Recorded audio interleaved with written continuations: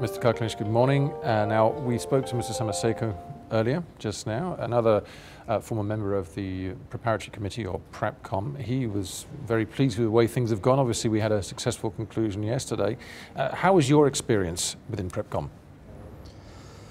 Now, the big international meetings are usually prepared during the Prepcoms, and in reality, the Prepcom process is the one of decision-making process. The conferences themselves, they are more celebration and place of meeting. So therefore, Prepcom is really the place where all the decisions are sort of negotiated and pre-decided before the arrival of ministers, who just seal them in solemn atmosphere during the conference. Were there any particular areas that were difficult to overcome?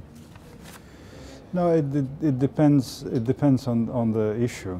The United Nations system in general practice so-called consensus method, which entails lengthy negotiations until you find the solution that more or less satisfies everybody, or in equal way do not satisfy everybody. So then that is the right balance.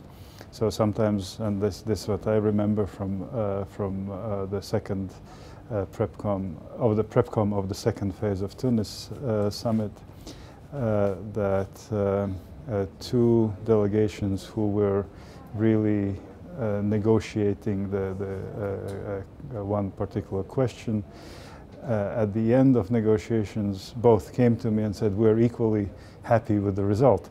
So that means that diplomatic negotiations arrived to a right conclusion when two rival opinions sort of found themselves in the final outcome. And can you tell us what those issues were?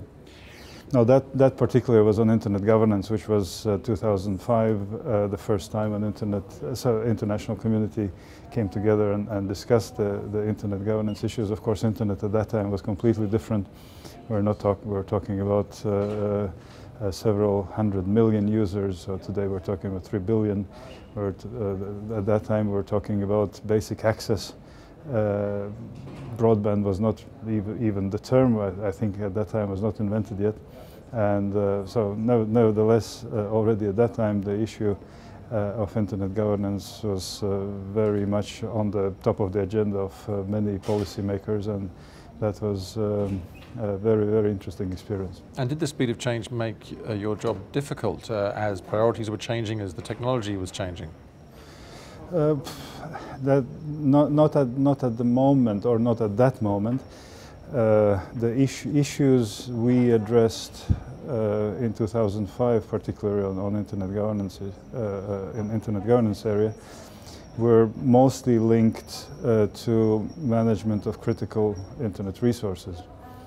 Today, governments and the internet users are more concerned about different issues, and the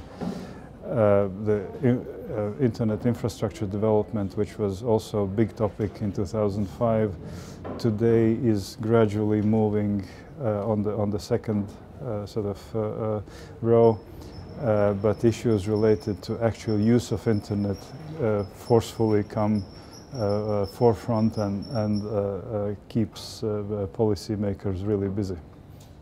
Now, as someone intimately involved in the WSIS process, and also as an ambassador for your country, Latvia, what themes, which priorities would you like to see in next year's conference, 2015?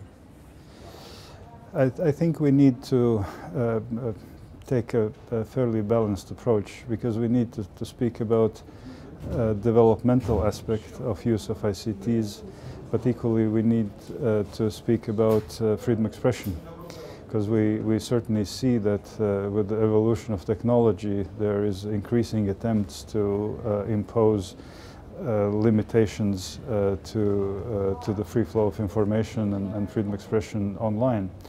So we equally need to maybe pay more attention to societal effects of the technology and understand how this technology impacts not only individuals, humans, but how they impact societies and what kind of transformation societies go through with this technological evolution, and most importantly, where all this is going.